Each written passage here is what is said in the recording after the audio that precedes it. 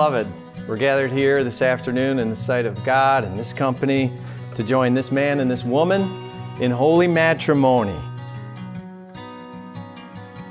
Hi, I'm Heather, Emily's sister, and growing up I took my role as big sister probably way too seriously, because when Emily was born, she was not my parents' baby, she was not my little sister, Emily was my baby. I know it's kind of been a whirlwind year for these guys. They met last summer, they got engaged, and then they bought a house together recently. It would be my advice to you guys would be to set reasonable expectations for what you want out of each other and live by those expectations each day. Keep things simple and avoid overcomplicating things. And finally, if you grow strong in faith together, there's nothing that you can't get through in life.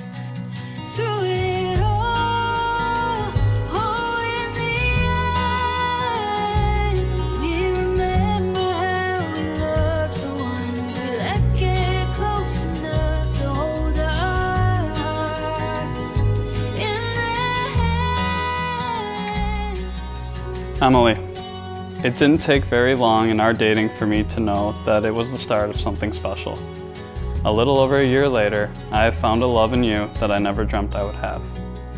A love that is based in our faith in God and is upheld by our commitment and devotion to each other. Justin, I am so honored to stand here before you today as your bride. I humbly thank God for blessing me with you in my life, as you are more than I could have ever hoped for. Therefore, everyone who hears these words of mine and puts them into practice is like a wise man who built his house on the rock. The rain came down, the streams rose, and the winds blew and beat against that house, yet it did not fall because it had its foundation on the rock. And when it comes to a relationship, especially one that's moving forward with intention, the foundation needs to be strong. It needs to be on the rock. The rock is Christ. So for the relationship that's going to lead to marriage to be able to stand and even flourish when the rains come, the storms, the winds, it needs to be founded on that rock that's Christ. You demonstrate God's love to me, and for that I am truly grateful, and I promise to use God's example of love in our marriage. I promise to stand by you during all seasons of life. I love you with my whole heart, and I am so excited for our lives together. Emily Visker, I promise to love and cherish you all the days of my life. I promise to be your provider and supporter. I promise to hold you in the storms of life, and above all, I promise to lead our family in the faith of our Lord Jesus Christ. This ring I give thee in token and pledge of our constant faith, and abiding love. With this ring, I thee wed. In the name of the Father. In the name of the Father. And the Son. And the Son. And the Holy Spirit. And the Holy Spirit. For the very first time, it is my distinct pleasure and honor and privilege to present to you for the very first time, Mr. and Mrs. Justin Albrecht.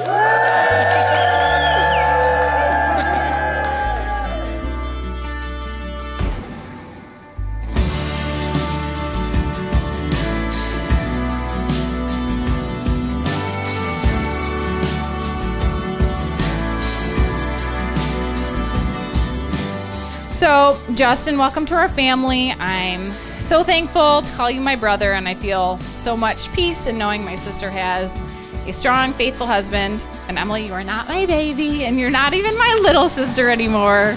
You're my sister, you're my best friend, you're going to be an amazing wife. I love you both so much, so let's raise our glass to Emily and Justin.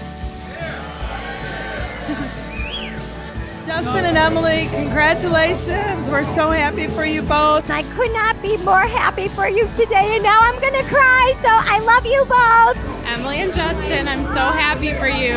I couldn't imagine any other way. This is exactly how you guys should have had your day. We just wish you many years of happiness. God bless you guys. Love you so much. Love you guys. Looking forward to everything God has for you.